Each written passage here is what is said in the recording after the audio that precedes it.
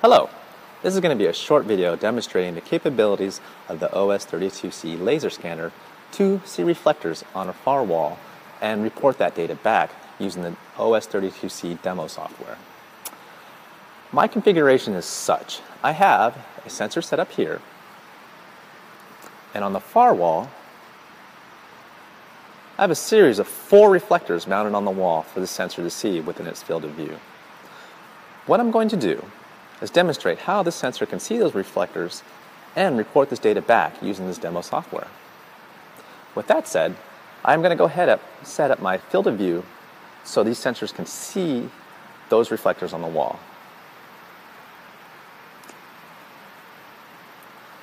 By selecting the field of view I need using the demo software, and hitting start, you'll be able to see these 4 reflectors in its field of view, as such, right there. Those 4 individual spikes indicate each individual reflector.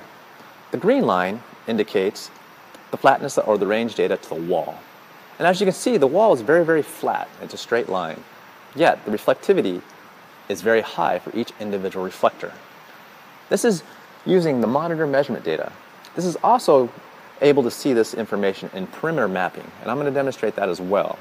For example, if you had this sensor come into a room, you can map the perimeter of that room with reflectors.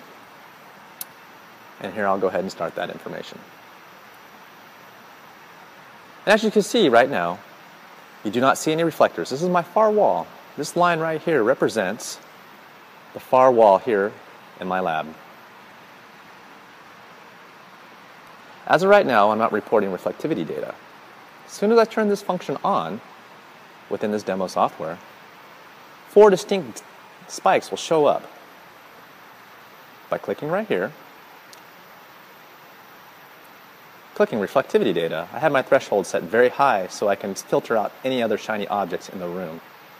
And as you notice now, I have 4 individual spikes or dots on my line now representing high reflective material on that wall, which will represent reflectors. This is my short demo of how the sensor can spit out information for reflectors. Thank you.